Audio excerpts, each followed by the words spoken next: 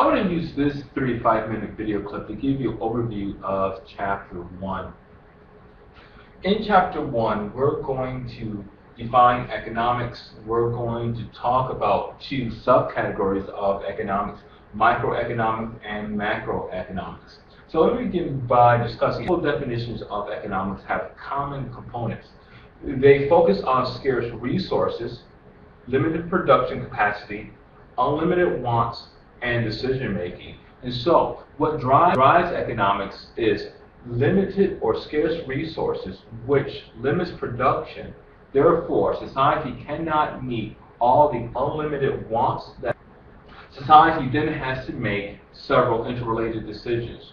One, what's going to be produced, how will it be produced, and how will these goods that are produced be distributed. We are going to segue from talking about economics to talking about two broad categories of economics, microeconomics and macroeconomics. In class, I'm going to define microeconomics, and differentiate microeconomics from macroeconomics. Microeconomics focus on the individual unit. It could be an individual household, a firm, or an industry. Notice the singular context. And so we're going to outline some basic concepts pertaining to microeconomics. We're going to focus on the market or price system. The market or price system is an economic mechanism that rations goods and services, and we're going to discuss this in the context of microeconomics. We're going to end the current portion of the course by looking at 4 interrelated macroeconomic measures. And these measures give us some indication of the health of an economy, in the course of our context, the U.S. economy.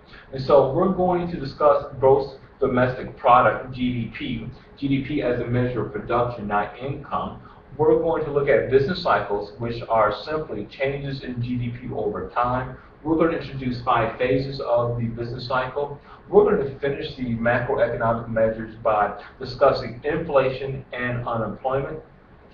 Once we have discussed the macroeconomic measures, we're going to begin to build 2 interrelated macroeconomic models. One is going to be referred to as the Keynesian cross. The second is going to be referred to as the agri-demand, agri-supply model. These 2 models are interrelated, and we're going to talk about the common denominators between these 2 models. Once we have discussed the 2 interrelated macroeconomic models, we are then going to be in position to discuss macroeconomic public policies. And we're going to focus on fiscal policy. Fiscal policy is the use of government spending, government taxation, and government transfer payments to shape the economy. We're going to end the semester by looking at monetary policy and the role the Federal Reserve System plays in shaping the economy.